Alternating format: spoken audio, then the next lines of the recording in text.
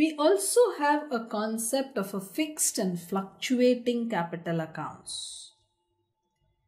What we did before, in the example before, is a case of a fluctuating capital account where A had a capital, original capital of 1 lakh, B had 60,000, then the whole amounts changed because of the interest on capital, because of salary to B, because of sharing of profits. So at the end of the year, the amount of capital is different from that at the beginning of the year.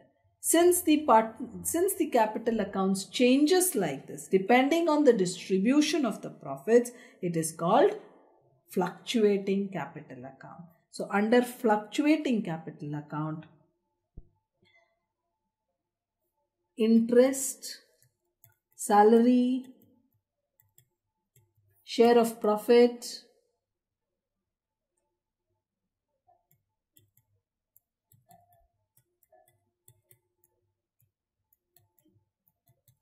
all are adjusted in the partner's capital account. They are all adjusted in the partner's capital account. But there is another method by which the partner's capital account is kept fixed.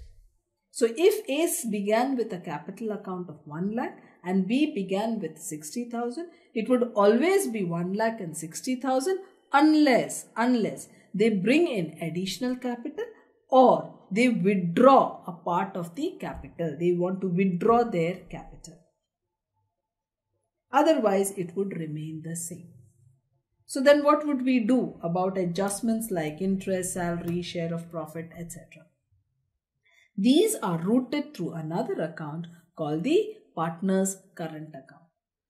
Partner's current account. So it becomes profit and loss appropriation account debit to partner's current accounts instead of partner's capital accounts. The current account in effect, in meaning, is the same as the capital account, but the only difference is that the partners have agreed to keep their capital accounts fixed so that it shows exactly the amount of capital that is contributed by them. All other adjustments with respect to interest on capital, interest on drawings, salaries, commission, profits, sharing of profits, etc. are all routed through the partner's current account.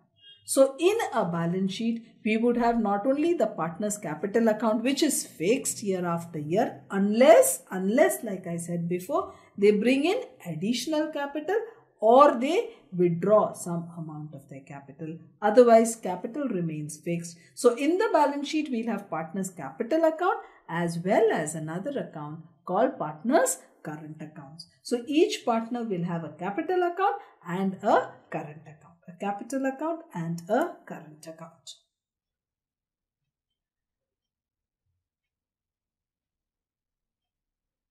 Look at this example. Here you have partners' current accounts.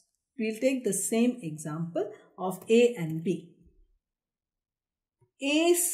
Let's look at the partners' capital accounts first. It began with 1 lakh and 60,000. It closes with 1 lakh and 60,000. Balance carried down also 1 lakh and 60,000. So what happened to that interest on capital, to the salary and to the share of profits?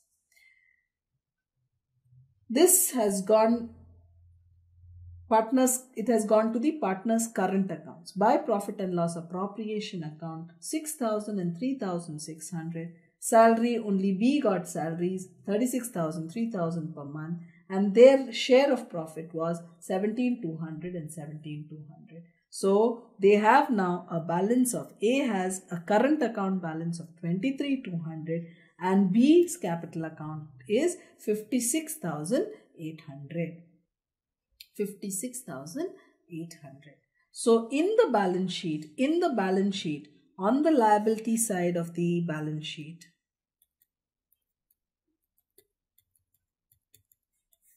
you would have A's capital account 1 lakh.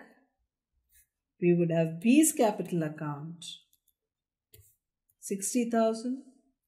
We'll have A's current account 23,200 and B's current account 56,800. This would come on the liability side of the balance sheet. This is actually the total of the capitals of the partners. However, capital is kept fixed at 1,60,000.